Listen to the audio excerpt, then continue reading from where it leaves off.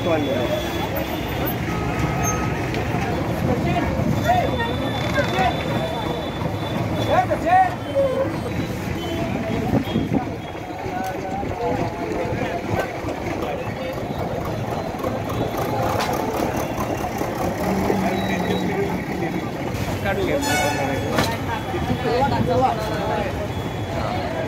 बरोबर आहे.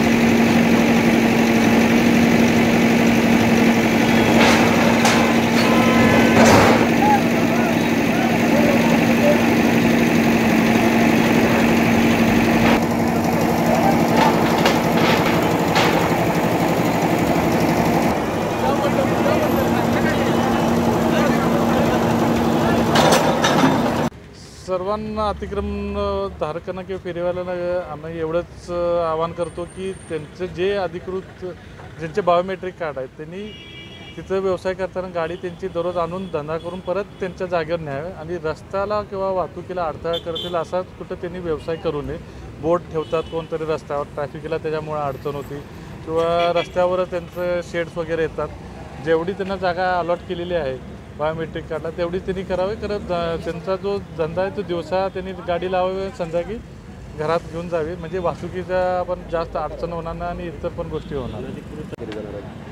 आपल्या सर्वांना माहीतच होतं की माननीय महापौर साहेब, माननीय स्टँडिंग चेअरमन साहेब यांनी काल आपल्याला मीटिंग घेतली होती. त्या अनुषंगाने माननीय महापौरांचं शहरातील वाहतूक सुधारणा करणे याला प्राधान्य दिलेलं आहे मॅडमने आणि त्या अनुषंगाने त्यांनी काल आम्हाला एक आदेश दिलेले होते की रस्त्यावरचे, फुटपाथवरचे किंवा मोठमोठे कमर्शियल कॉम्प्लेक्स असतील, हॉटेल्स असतील, त्याचे जे बंदिस्त पार्किंग वगैरे केलेलं आहे, ज्या गाड्या रस्त्यावर लागतात आणि वाहतुकीची कोंडी होती ती ही क्लिअर करण्याच्या दृष्टीनं नियोजन करण्यास सांगितलं होतं. त्या अनुषंगानं आपण आज तावडे हॉटेल ते स्टँडपासून विनस कॉर्नरपर्यंत ह्या एरियामध्ये आता अतिक्रमण मोहीम विभागीय कार्यालय क्रमांक 4 अंतर्गत चालू केलेली आहे.